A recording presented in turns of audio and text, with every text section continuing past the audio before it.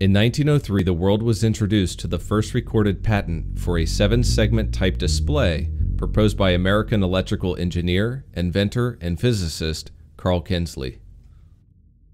His invention utilized a system of 7 lines which could produce every number along with every letter of the English alphabet. Kinsley proposed it improved the legibility, speed, accuracy, and cost of mechanically recorded telegraphed messages. At the time, the telegraph and telephone were being widely adopted in the more developed areas of the world and were becoming more affordable with this widespread adoption by large companies and even small businesses. While the telephone offered instant communication by reproducing voices through means of electromagnetic speakers and microphones, the telegraph still remained relevant in military, railroad, and maritime operations, especially considering it could be recorded onto a physical medium to be read at a later time. Kinsley's improvement to the telegraph, although sound, wouldn't be fully realized until nearly 70 years later. Long before recorded history, humans have utilized technology and methods to communicate with each other over vast distances. Anything ranging from smoke and fire signals to flag positions offered advantages in the protection of the homeland and winning battles during war.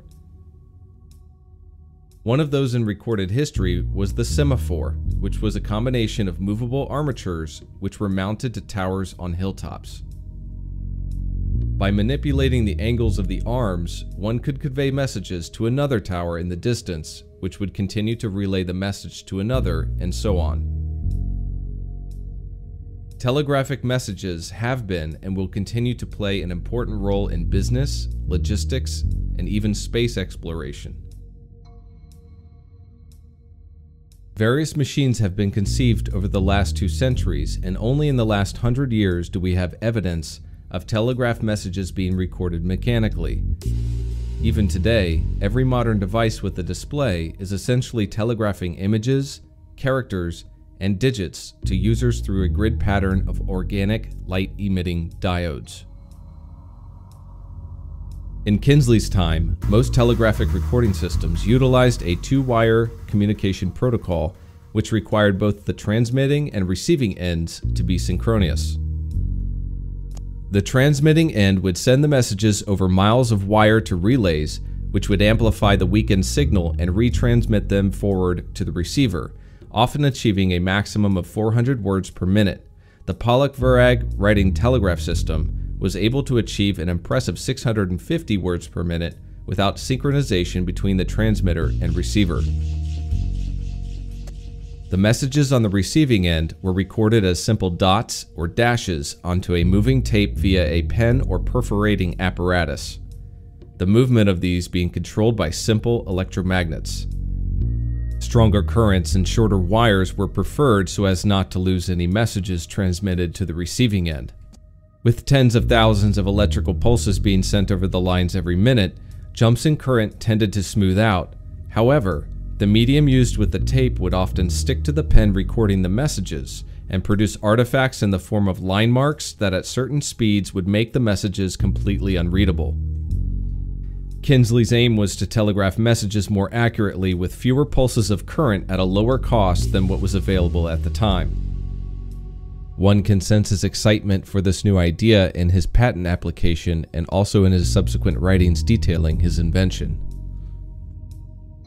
Like many inventors and scientific pioneers, he never got a chance to see the impact a 7-segment invention would have on modern society, most notably the information age. Although similar ideas utilizing segments to represent letters and words had been used throughout history, his proposal would only be experimented with here and there. People were well trained and adapted to interpreting dots and dash telegraph systems and didn't feel the need to change, especially with the growing popularity of the telephone over the telegraph. Although not much information is available about Carl, a report of his passing in 1959, along with a picture of his grave, can be found on Find a Grave's website. His headstone simply reads, Carl Kinsley, 1870 to 1959. Scientist. Electroluminescence was first reported by a Captain Henry Joseph Round working at a British telecommunications company called Marconi Labs, named after the famous Italian radio pioneer Guglielmo Marconi. Round only briefly mentions his discovery, and it wasn't until 20 years later that Russian inventor Oleg Lusev's curiosity on the matter led him to create the first viable LED. Early versions of lit 7-segment displays included pneumatrons, which used incandescent filaments and evacuated bulbs, and minitrons, which involved more modern dual inline packaging, a widely common plug-in and program design consisting of a layout involving symmetrical opposing pins found in microcontrollers to this day. Once LED technology became cheaper and in higher demand, it started to make its way into modern devices and machinery. The 1970s and 80s produced the iconic and vibrant vacuum fluorescent displays seen in popular blockbuster movies. As time passes, VFDs become increasingly rare, leading to high asking prices from those who can find them. The 70s also produced the first liquid crystal displays for commercial use, although the discovery and application methods had been explored since the late 1800s. Early LCD prototypes were inefficient and faulty. By 1972, James Fergason introduced the first LCD watch based on his own patent number 3,731,986. He had previously worked at Westinghouse Research Labs using liquid crystals to make temperature-sensitive materials, which can be found in the widely popular mood ring novelty. Fergason had been developing a system involving liquid crystals to help screen for breast cancer when he discovered how to utilize liquid crystals in a more efficient manner than previously thought possible. Fergason's LCD technology involving twisted pneumatic field effect made popular Bond gadgets and calculators cheap and practical for businesses and working-class individuals. He held over 125 LCD patents before his passing in 2008. With Fergason's cheap and efficient LCD displays and the previous introduction of light-emitting diodes, the 7-segment method of displaying numbers and characters became widely used. Now with the introductions of cheap LED technology, anyone can produce glowing numbers and messages easily for just under $1 a digit.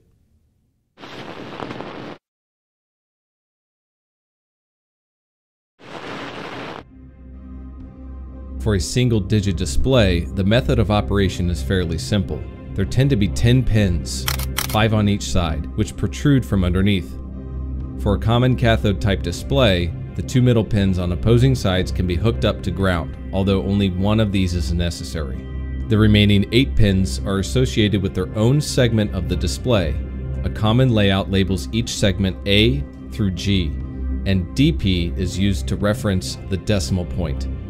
By trial and error, one can use 3 volts and a resistor of 100 ohms or higher to limit the current, effectively protecting the segments from being damaged. Resistors also provide a dimming effect for the display that can be adjusted to the user's liking by using higher ohm resistors. These displays are often powered and controlled by a low-cost microcontroller, similar to what can be found on the popular Raspberry Pi or Arduino boards. After hooking up one of the display's ground pins, the user can then connect each of the segment pins to any of the pins on the microcontroller. Here you can see an Atmega 328P chip taken from an Arduino Uno on a breadboard. Using the classic and still very relevant C programming language, we can code the microcontroller to display numbers and characters easily. It's merely a matter of turning on the right pins connected to the right segments. Here I have chosen port B's pins to connect to the display's pins. We only need 7 pins since the decimal point is not needed here. Pin PB0 will be associated with segment A, pin PB1 with segment B, and so on, with the final wiring looking something similar to this. Referring to the diagram, in order to make a 1, we need to turn on segments B and C. These we have connected to pins PB1 and PB2. In order to turn these pins on, we need to go into our code. Here we have our basic C code layout. At the top, we have our preamble, including the basic input, output, and delay system header files. Next, we have our main staging area. After that, we have our loop. In main, we need to set the port B pins to output electricity. Since we are going to use almost all of the available pins in port B, we can simply set them all to output using the most basic method of flipping each port B pin's bit on, using 1s in place of 0s. In this 8-bit representation of 0B followed by 8 zeros, we start counting port B's pins from right to left. The furthest bit on the right is associated with pin PB0, the one to the left, PB1, then PB2, and so on. Let's flip them all from off to on. We do this by going into the data direction register B, seen here, and changing the zeros to ones. The port B pins we flipped are now all set to output electricity. Another way would be to write the hex equivalent with equals operator like so. If you are familiar with Arduino or Raspberry Pi, you would write something along the lines of output. In the loop, let's start by telling the chip to display a 1 by turning on pins PB1 and PB2. We flip these 2 bits on. Assuming we have included an appropriate makefile, which you learned about in previous videos here, and have made the appropriate changes to it, you can flash the code to the chip and see the 1 displayed properly.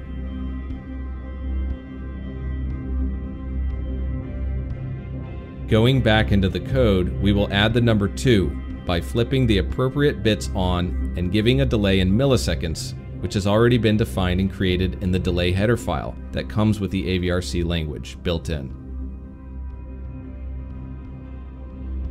So 1000 milliseconds is equal to 1 second if your chip is running at the factory default of 1 megahertz. However, my chip is running at the maximum 8 megahertz. To adjust for the extra 8 megahertz, we just need to divide our 1000 millisecond target by 8. This gives us 125 milliseconds, which is the equivalent of 1 second for a chip running at 8 megahertz. It sounds complicated, but try it and you will see each number displays for 1 second each. After this delay, we want to display a number 2. Referring to our pin diagram, we can do this by turning on pins PB0, 1, 3, 4, and 6. Let's make clean, make all, and flash the code to the chip again.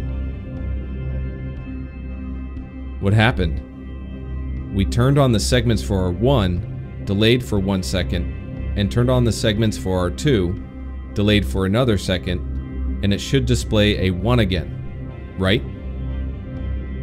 The problem is, we never turned off the segments we no longer needed each time we changed numbers. We need to turn off all the segments on the display after our 1 second delay in order to have a clean slate. We do this by allowing the already flipped on bits and flipping any remaining pins bits in port B to on with this AND equals operator. That would effectively turn them all on. But we want to turn them all off. The way we do this is add the tilde in front of our 8 bits here. This tells the code to do the opposite, effectively turning them all off. Let's also add a number 3 by flipping on the pins we connected to our segments that make a 3. Don't forget to add the delay after each new number is displayed, and make sure to clear it.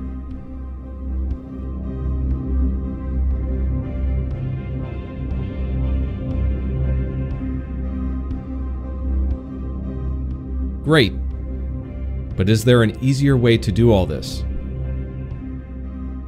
Turning on all of these pins manually each time in the code looks confusing. And what if we wanted to call any number quickly and easily? We can do that by defining a name called a string for each number. We can also turn on each pin by shifting bits like this, instead of flipping 1s and 0s. This makes it less confusing. Now we have created strings or names, for turning on each number. In our code, we would just need to type the string name 0, followed by the semicolon, and include our 1 second delay and segment clearing code followed by 1, another delay, and clearing code, 2, and so on. Having fun yet? Let's take it a step further and create a function to display our number, delay for 1 second, and clear the display to get ready for the next number. Let's call it display number and tell it to do whatever gets put in the parentheses here. Let's call that part number, which will be a label, a word, a string of characters. Open bracket and close bracket. The function will do whatever number is. It will delay for 1 second, and it will reset the display. Now in our loop, we only need to use our new function and put the names of each number we mapped out. What was once complicated and hard to read becomes clearer and more efficient to code for. This is the power of functions in coding, and now you have it.